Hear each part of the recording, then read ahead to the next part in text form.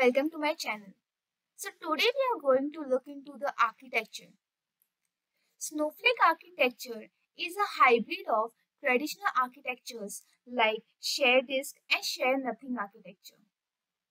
So before learning Snowflake's architecture, let's dive into what exactly are these shared disk and shared nothing architectures. First, let's look into what is shared disk architecture. In shared disk architecture, as the name suggests, the disk is shared among multiple nodes. But the main memory is not shared. Each of the node will have its own private memory.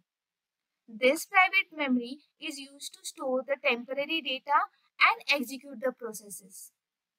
Whereas the shared disk will be storing the data in form of tables, rows and columns. Also, it will be storing the control files and the log files. Shared disk architecture will ensure the integrity of data among all the nodes, as the nodes are reading from and writing to the shared disk. This was all about shared disk architecture.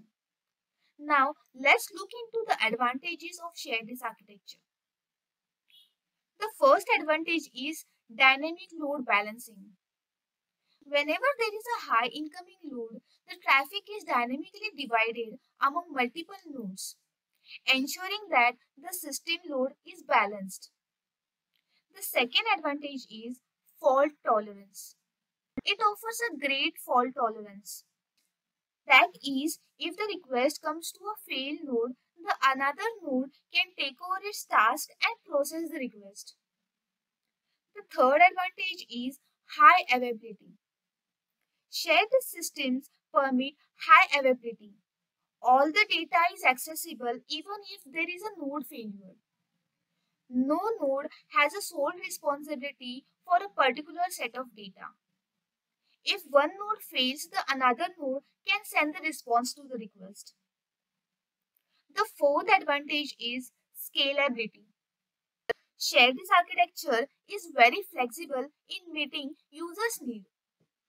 In case of increasing demand, more number of nodes can be easily added. Now, let's look into what are the disadvantages of shared disk architecture. The first disadvantage is increased coordination among the nodes. When persisting data in the shared disk architecture, we can perform write against any node. Shared disk architecture are write limited, where if multiple nodes want to write the data, they must coordinate their logs around the cluster. For example, if node 1 and node 2 both attempt to write a data to the tuple, then there will be a consistency issue.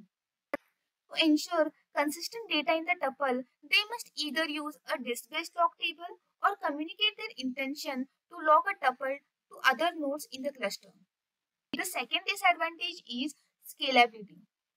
In shared disk architecture, the scalability is limited.